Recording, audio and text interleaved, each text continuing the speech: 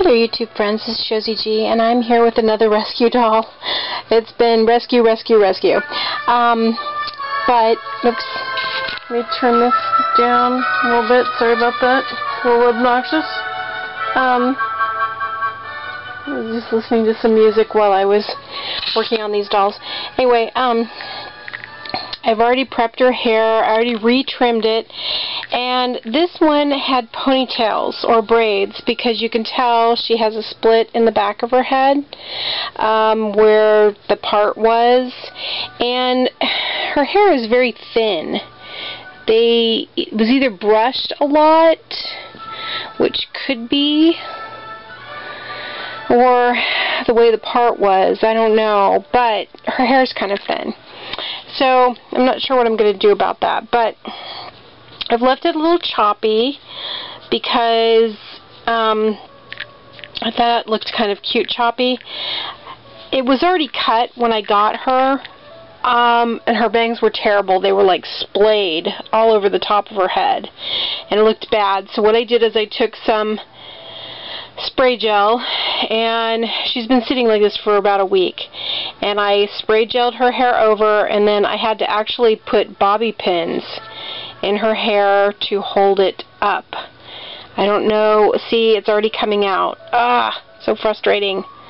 You can tell. See that? Already split apart. I didn't want that to happen. I think I even hairsprayed it because the spray gel was not working entirely. So I might have to do that again. Because I really wanted her to have like a I just really wanted her to have a, and I didn't want these big bends in her hair either, but it was better than the alternative. The alternative was not attractive at all. I mean, it looked bad. It was like these pieces that were like, she just looked almost like a girl alfalfa.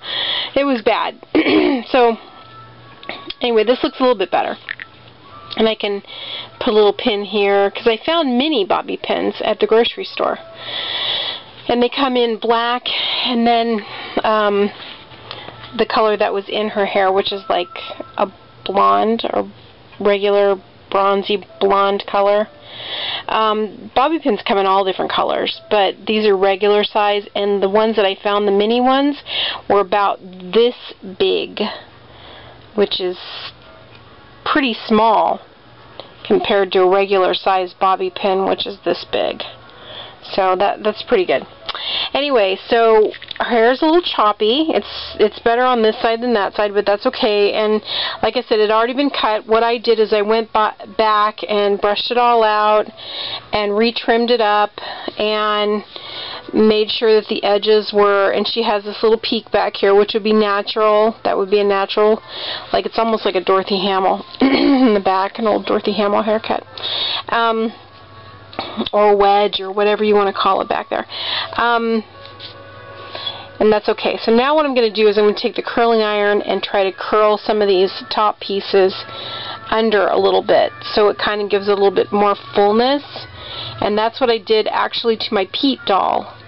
It was a Tolly Tots doll, and his hair was stick straight when I cut it all off, and then I went back and curled it because he needed some volume rather than the stick straightness. It didn't look good.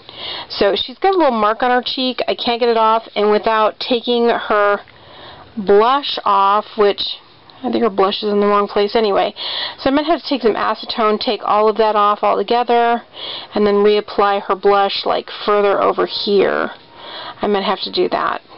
So we'll see, because she looks kind of 20s. I was hoping to make her into a famous doll, but I don't think it's going to work. That's okay. She's pretty cute anyway.